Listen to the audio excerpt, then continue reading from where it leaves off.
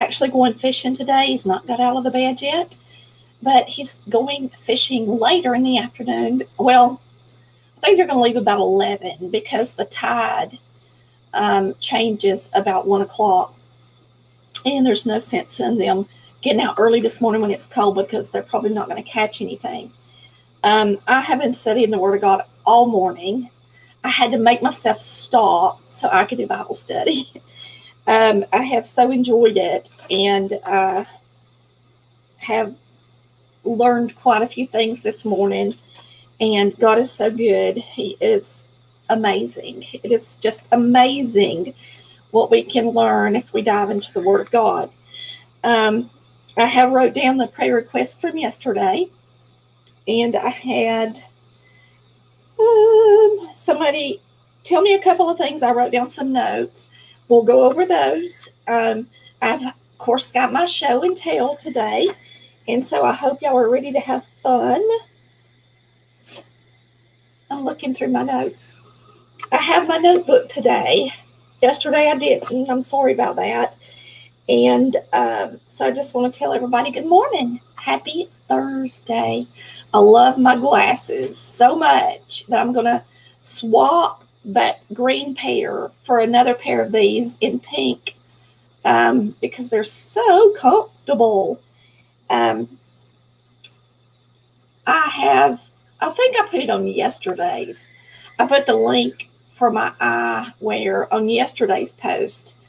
This frame is called GEM, G-E-M, and it's on eyebydirect.com. That's EYEBEYDIRECT.com, eyebydirect.com. And I don't get a commission or anything to sell their glasses. I actually tried, and they turned me down, but that was quite a while ago, so I should try again because I love their product, and I don't mind pushing products that I love.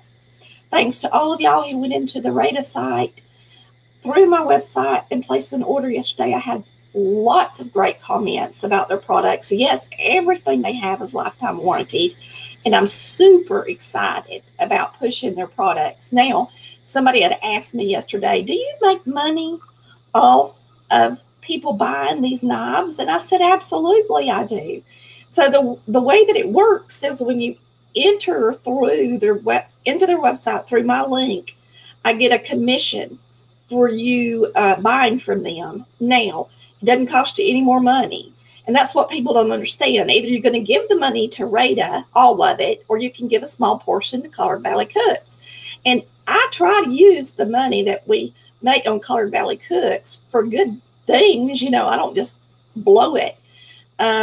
You can tell me and Chris don't live real frivolous and spend a whole lot of money, but I like to put money back into my kitchen. So I bought just about everything Rata had, and no, I didn't get it free. They told me that I would have to buy it through the link, just like y'all would buy through the link, and then I would make a commission on what I buy, just like I make a commission on what y'all buy. So I thought I'd explain that to y'all this morning, and that's how it works. So I just wanted, I've been recommending that y'all purchase products since I started Colored Valley Cooks. That's one of the first things I learned how to do is show you guys how to get the things that I have in the kitchen. And so that's just part of being a social entertainer or video maker or whatever you want to call it. Some people have a hard time understanding why we want to make money for something that we're doing for fun. And can I say it's still a job, kind of? And why not if you can, right? So I like to recommend products that I use because I like those products. And why not recommend something American made if I can? So I'm super excited about it. Enough about that. I had lots of people go in yesterday and purchase. So I just want to say thank you for that. Now, for my show and tell today, I'm going to show y'all. This thing is kind of, let me fix this. I didn't mean to turn the light on. Okay. All right, see my hair today. I've got on my favorite hairpiece. So I was going to show y'all my favorite hairpiece. If you've got hair long enough to tie it up in a bun or, in something on top of your head, then you can use one of these. Okay. All I do, I want y'all to see the difference. Okay. So what I do is I take it and I put it on my arm and I use a brush and I brush it. Sorry. I'm hoarse this morning. And I brush it out like that. And then I just place it on my head. Now, you can double it so that it's tight on your head, or you can take some of the hair and use a couple of clips, like bobby pins is what I use, and kind of, make so that it don't fall off while you're doing whatever you're doing. But isn't it cute? Now this, I gave you the link to, if your hair's long enough to do that. It's only $8.99, $8.99, and it comes in all different colors. Now this one's a lighter color than the last color I used on my hair, but it's really nice. So y'all can take a look at those. Those are one of my favorite things that I like to do. You thought I went to the salon. See how easy that is? I can get ready, no kidding, in less than 10 minutes. It takes me about 5 minutes to do my makeup, for real. That's it. And it takes me about 3 minutes to do my hair. And I wear these all the time because look how much better I look with it on. It's crazy not to wear them. It's crazy not to wear them. I want to say this to y'all because y'all were my friends. And I don't know if whoever said this to me watches this Bible study, but I'm going to say this. Y'all always get on the inside, the scoop. One time, I had somebody send me a message, and Chris read it to me. Let me get a drink of coffee. I had somebody send me a message that said, for Christmas, I got a Tammy doll. My Tammy doll did not wear makeup. She did not wear powders on her face and wear fancy clothes, etc. And she went on to explain how her Tammy doll didn't do all of this. And I thought to myself, really? So what she was trying to say is that she felt like, I guess, that me putting on my makeup and putting on a hairpiece, she said her Tammy doll didn't wear wigs, was not me. Can I say, when I first started my show in 2017, I had a pixie cut. It was very short. I wore wigs all the time. I loved wigs. I learned how to wear wigs when I had cancer, and I thought they were so much fun. I just liked to wear them.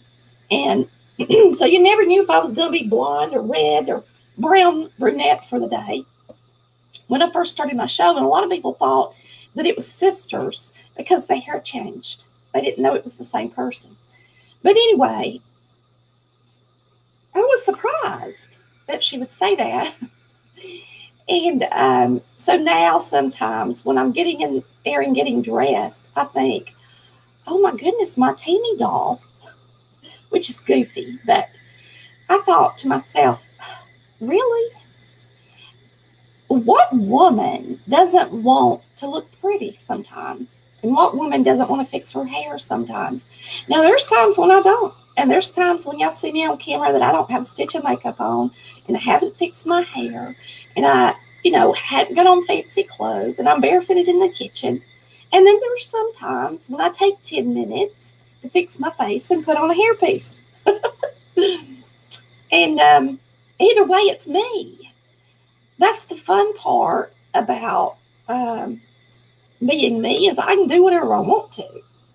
And so if I want to get dressed one day, I get dressed. And if I don't want to get dressed one day, I don't. And I don't worry about y'all seeing me when I look all that bad. Now, Chris does video me. I'm not going to lie. On his Nichols Empire, he picks the worst days to turn on his camera and video me. And he wonders why sometimes I'm not in the best of moods when he videos me. And I'm like, really? You want to video me now? But anyway, enough of that. I just thought I'd tell y'all that. Because it was crazy. I mean, to me, that's crazy. Like I'm a puppet on a string or something, really. I found something in my pantry that was expired. And I picked it up, and I was going to tell y'all why I liked grape jam, Jam, jam. And then I realized it was jelly. And I thought, well, I don't ever use grape jelly. And then I looked at the date on this jelly, and it's dated 2016. So that means we moved it from Dallas, Georgia. And somehow, some way, I didn't see the expiration date because I tried to get rid of everything old and not move it. Why did I let this jelly expire? Because I don't like jelly.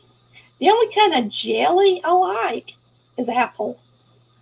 When I make a peanut butter and jelly sandwich, I use grape jam, Jam, because it's thick and it spreads so easy on the bread, and it's so delicious with your peanut butter. But jelly is jiggly and wiggly, and it's hard to spread on the bread unless it's toasted, which I don't toast peanut butter and jelly. Now, my mama would make toast, and she would spread jelly on her toast and peanut butter. And you can spread jelly on toast, but you can't spread jelly on bread that's not toasted very well. So now you know why I have expired jelly. Apparently, Chris picked this up at the store, and it was never opened. I'm going to put it in the trash today. I could probably make something out of it, but it's not going to kill me. It probably only cost about $1.50. And it has been expired for quite some time. It says it's America's #1 grape jelly. Well, can I say I love Welch's grape juice? Love it. And I love Welch's jam, but I don't like jelly. That was my show and tell for the day. Yeah, sweet and sour meatballs. Mommy used to put jelly in those too, Betty. I did sweet and sour meatballs for you guys, and I didn't put jelly in it. It's in my last cookbook. I don't remember what I put in it. Let me look if it's sitting here. Let's look and see what I put in my meatballs. I think I made this after my cookbook. Maybe I made it before. I think I might have made it after. I did. Y'all have to go back. I don't know what I put in them. I can't remember. But I chose not to use jelly. I think I might have used cranberry sauce. Let's look it up real quick. CVC. Sweet. Oh, I'm just going to put meatballs. Meatballs. Now look. A lot of y'all send me messages and say, Tammy, where do I find your meatball recipe, your meatloaf recipe, etc.? I have to do the exact same thing that you would do because there's hundreds of videos, and I don't have some magic wand I can and find the video any better than you can find the video. So what I do is go onto Google, and the reason I say Google is because Google is the search engine that I use, and Google will find my stuff like that. If you go into Bing or any of the other ones, you're going to have a hard time finding my stuff. It's going to find it, but not near as good as Google because everything I use is through Google. I use Google AdSense. I use Google products. I use the search engine. That's what I use. So if you want to find my stuff, go to Google search, type it in. I just type that in. If the videos are at the top, it says Italian meatballs with fresh pasta sauce, Mama's cocktail meatballs, meatball surprise, and how we make meatballs in gravy. That's my top 4 meatball videos. Okay, so it's that simple. And when you click on the video, then you can look at the description post. And most of the time you have to say show more and click it, and you can see the recipe. I used cranberry sauce in mine.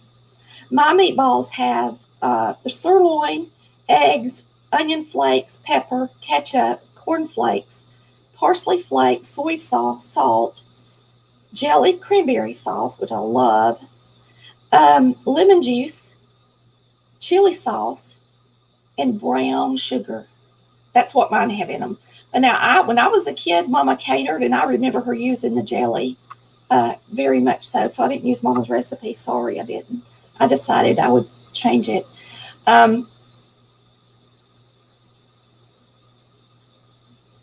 Sometimes I don't always use Mama's recipes. Okay. Try search DuckDuckGo. Does it find my stuff, Regina? Because I've never used it, but I'll check it out. DuckDuckGo.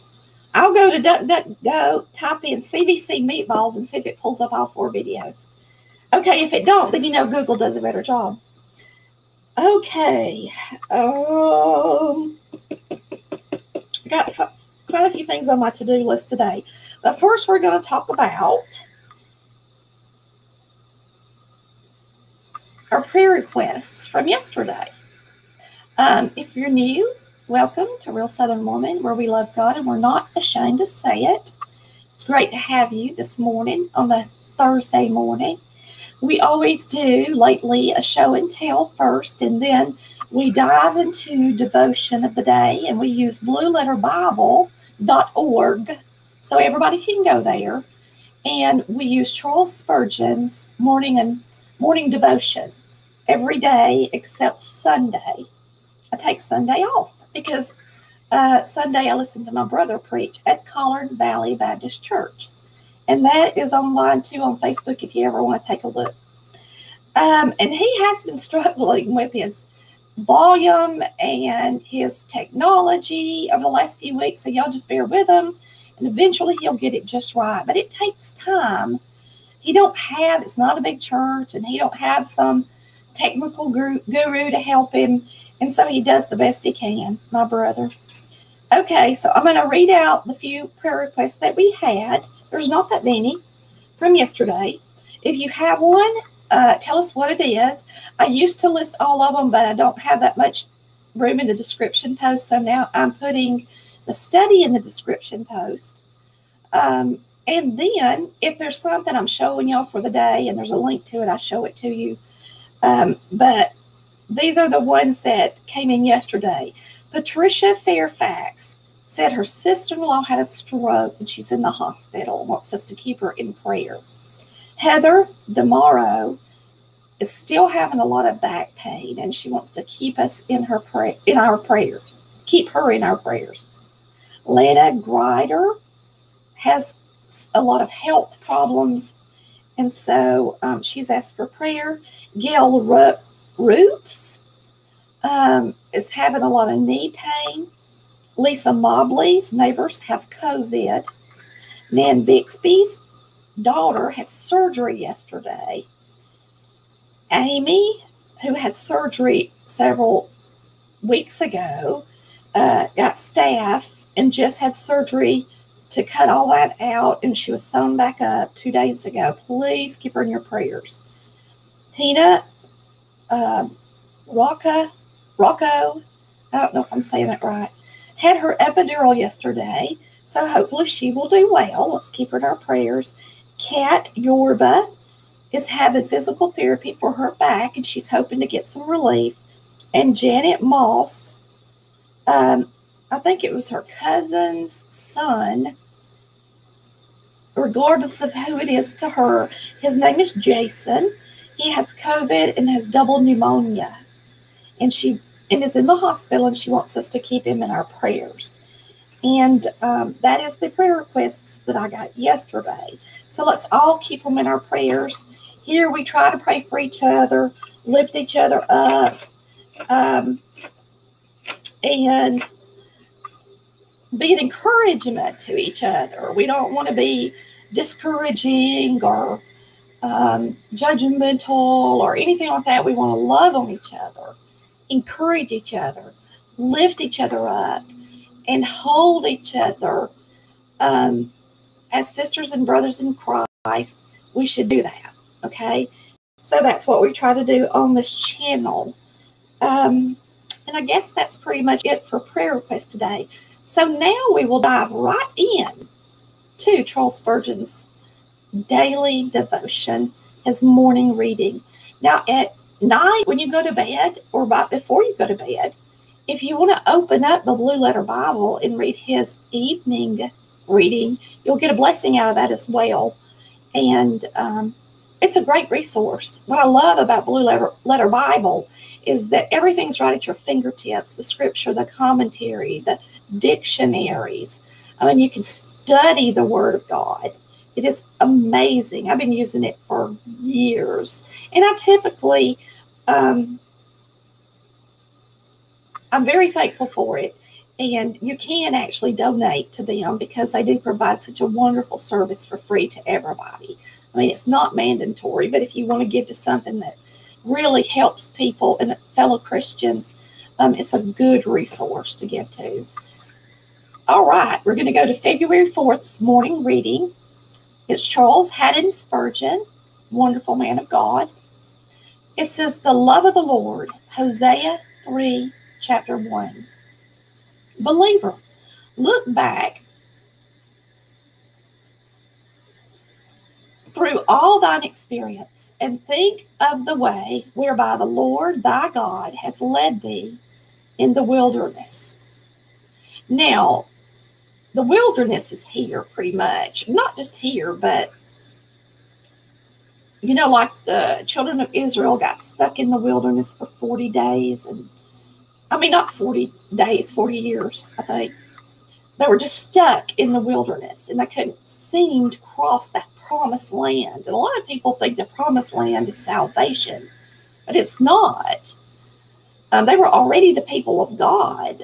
The promised land is living an abundant life through Christ Jesus. So if you're saved, and you've been saved by the blood of Jesus, you can be in the wilderness because you're not reading the Word of God, studying the Word of God, praying, and your relationship isn't close with Jesus Christ. Therefore, your life doesn't seem to be full of joy and abundance. Okay? That is the wilderness. All right? And we've all been in the wilderness, and you may be in the wilderness right now. And we come and go out of the wilderness, actually, because there's many times that we're closer to the Lord than other times.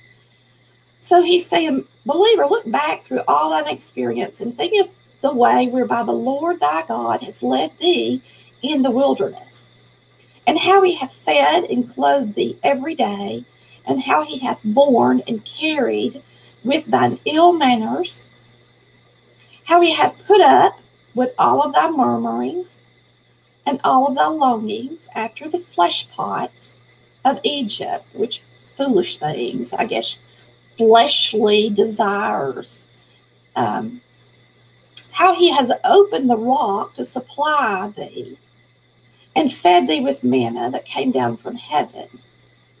Think of how his grace has been sufficient for thee in all thy troubles, how his blood has been a pardon, forgiveness to thee in all of thy sins, and how his rod and staff have comforted thee. Now, his rod and staff is when he punishes us or teaches us lessons because we're not living in his will. And they do comfort us because sometimes as children of God, we have to learn the hard way. And when we learn the hard way, it's a lot easier to remember what put us there so that we don't do it again, right? So his staff has comforted us. And when thou hast looked back upon the love of the Lord, then let faith survey his love in the future.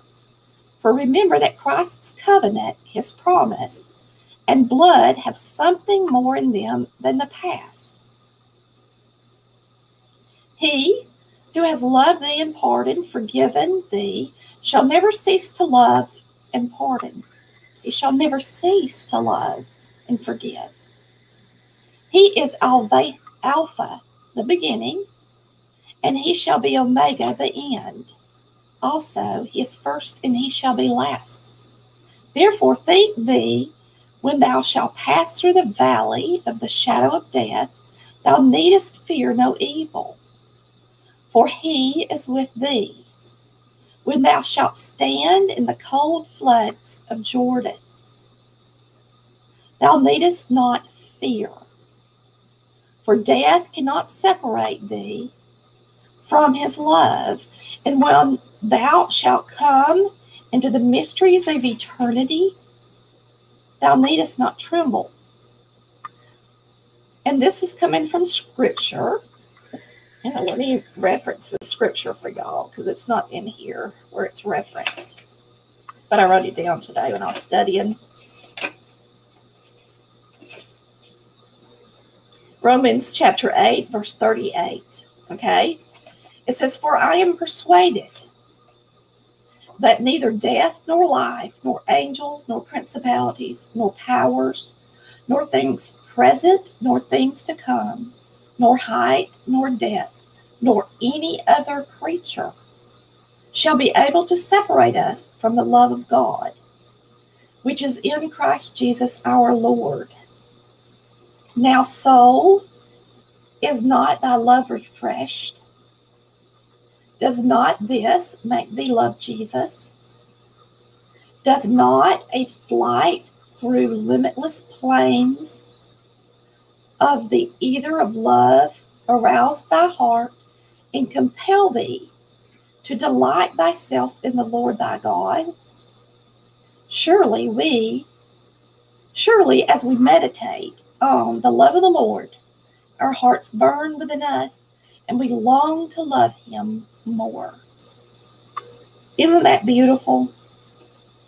The love of the Lord is way bigger than us, right? And that should give us comfort and keep us going through so much. Just thinking about how much he loves us and how much he keeps us and how nothing can pull us away from him is amazing, that he's preserved us through his precious blood. I pray that if you do not know Jesus Christ and you've not trusted in him as your personal Savior for your sin, I pray that today would be the day of salvation for you, and that you would understand that all of us are born in sin, and we all need forgiveness, and we all need a Savior.